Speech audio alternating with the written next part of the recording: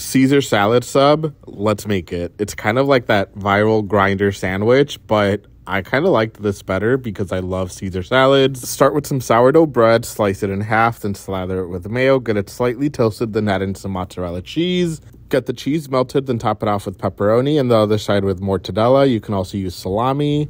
Now we make our Caesar salad, which is romaine lettuce, pepperoncini, Caesar dressing, sunflower seeds, shaved parm, and mix it up. The sub was placed back in the oven to crisp up the pepperoni and mortadella. Top it off with the salad and enjoy.